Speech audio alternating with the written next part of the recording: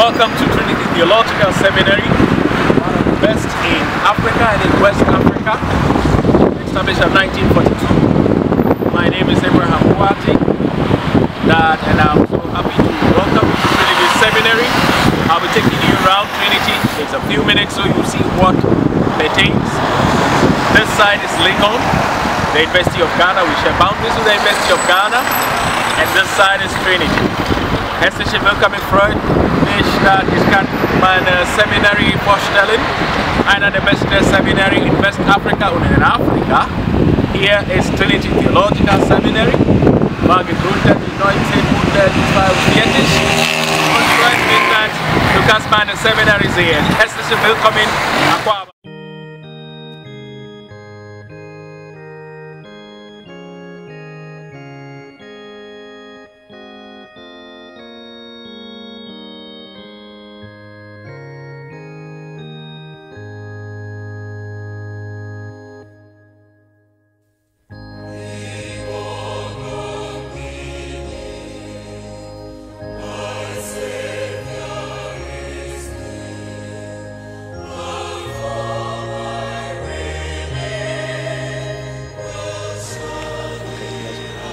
And there are a lot of trees here, environmentally friendly campus. We have a lot of trees.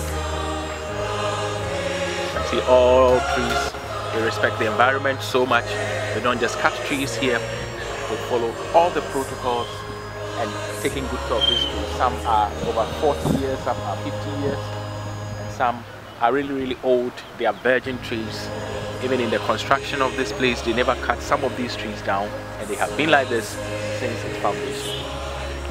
Here is the section, here's the directions. So to our left we have the Williamson's Library, and we have the Academic Registry, President's Office, Hall of Residence, all to our left, and the very famous center, the Talita Kum Center, where we have the Institute for Mandatory Biblical Hermeneutics also to our right. Please, let's go and let's come along.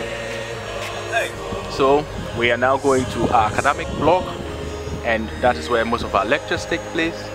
We have state-of-the-art lecture halls fitted with the best.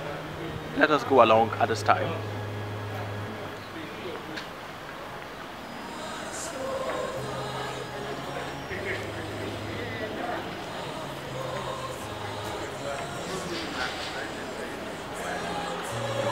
So we have the sign, Trinity Theological Seminary, that is our logo.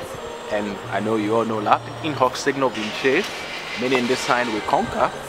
He is in Emperor Constantine's Zeichen.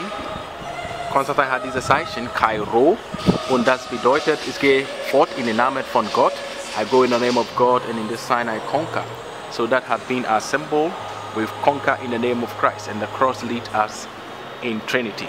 So all that is basically what is our motto. We conquer the world, we conquer the issues, the challenges, contemporary issues with the cross.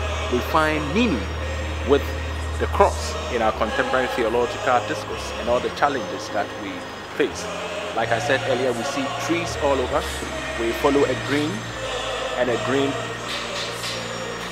revolution kind of, so all around us we have trees, and we are good with the environment, and we can tell very good of this particular tree has been here since the establishment of the seminary. So here is our cafeteria under construction, and then all the students, when it's finished, will come here, take our breakfast, lunch and supper here. Most of the students here are residential, the regular students live here, and so our cafeteria is being modernized to the state of the art. And once again, the tree I talked about here since the beginning of the seminary, and we have labeled it. The common name is the backcloth tree, and in tree it is the Chenchen, and its botanical name is the Antiaris africana that we can see.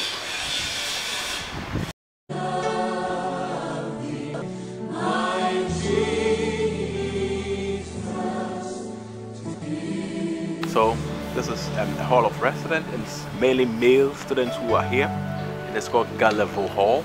We have 3 hall of residence for male students and 1 for one for ladies that is down there. So we're starting with the Hall of Residence, and the first is Gallivo Hall. Approximately about 50 or more students are here, and they take residence here. It's currently under renovation, trying to paint, trying to put it in order.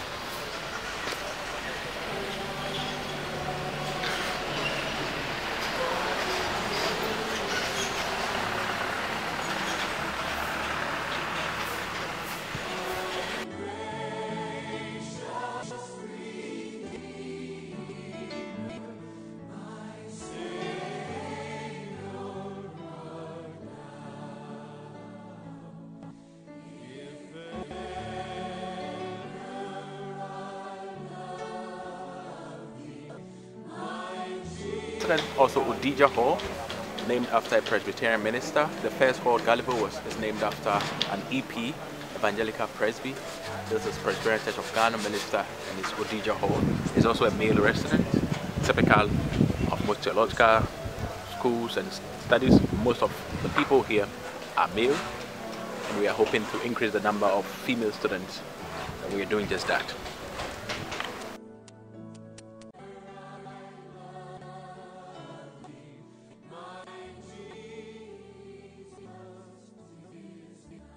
Here is the last of the male halls. It's grand, and it's named after a Methodist minister. I personally was in this hall when I was in Trinity here, so this is a very special hall to me, Grand Hall, and that is it. Male hall also, Grand Hall. And students, all the halls are ecumenical. Students from all churches, there's a mixture. The rule is that two students from the same denomination must not be in the same room. So if you're a Methodist, one, the other must be Presby. If you're a Presbyterian, the other must be Anglican. There must be other, so we can learn from one another and share from one another. So here is the Noble Grand Hall.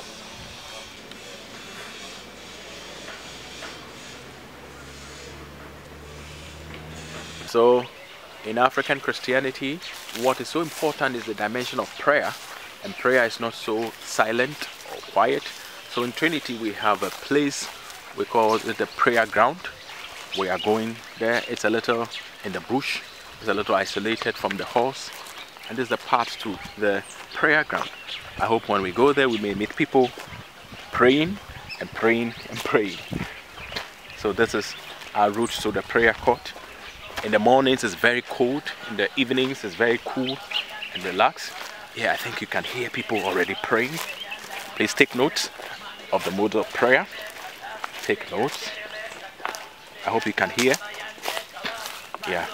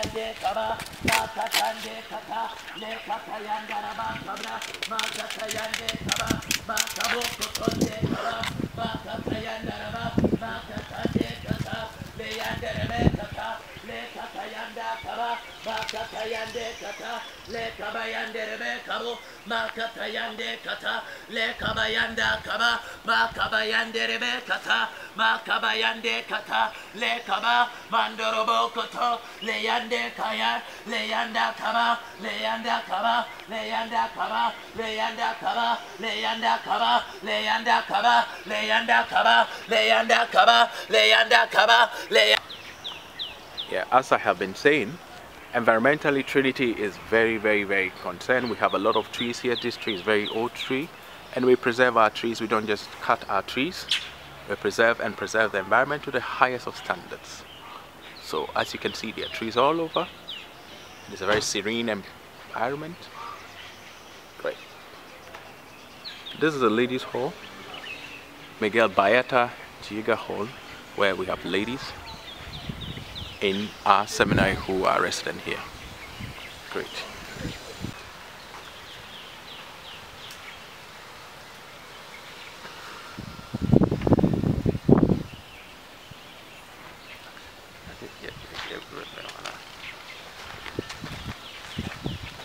There are two chapels in Trinity. This bigger one, we call it the Trinity United Church. Very soon we'll see it. And then we have the student chapel, that is the smaller one, which we are heading towards. The Trinity United Church is a church for the community, everybody who live around here, irrespective of your church, irrespective of your confession, whether a Presbyterian, whether a Methodist, whether Anglican. I think except Catholics who do not come, we have people from all denominations and confessions. That's the standards of Trinity. We are an ecumenical institution, so this is the church for the community, and people who come here, it sits getting to about 2,000 to 3,000 people, and we use this place also for our graduations, our matriculations, and all our major programs of the seminary. It's an affiliation with the seminary, and that is it. Trinity United Church, Legon, also located.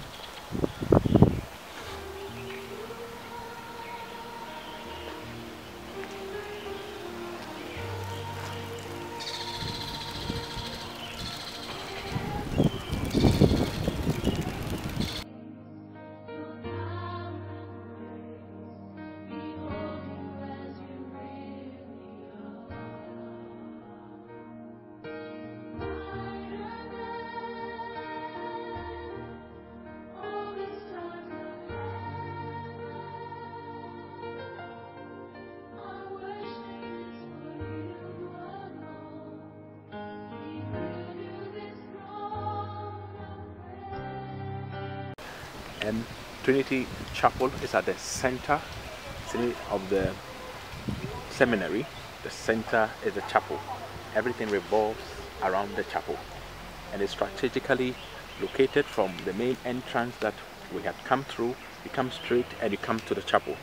From any dimension that you come to, the center is the chapel, because of the importance of worship. Everything we do, the church service is the center and at the heart of it. Sometimes have occasions and ceremonies, and the old administration block that we use, and it's still used as some of their offices. Finance office, administration, and other offices are also located here.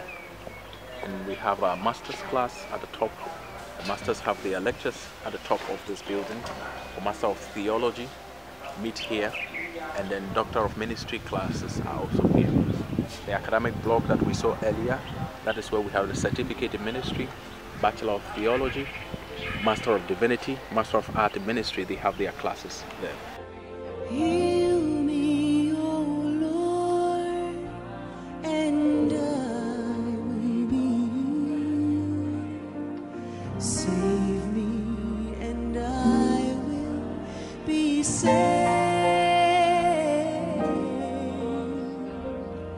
Heal me, O Lord, and I will be healed.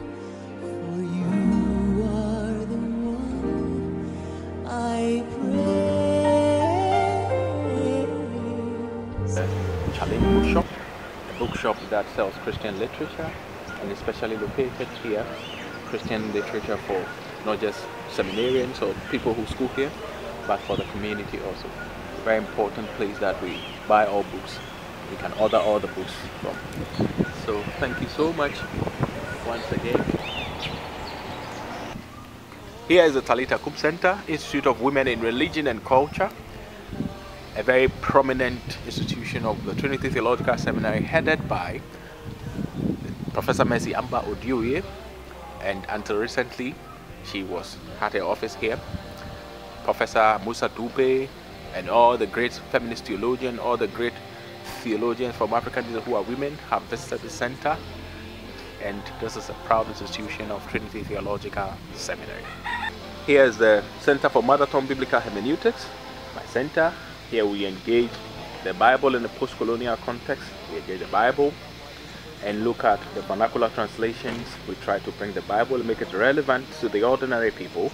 So this is a center headed by the very Reverend Professor JDK Ekem, who chairs and sits on the center and sits on the stool or the chair of Ansre.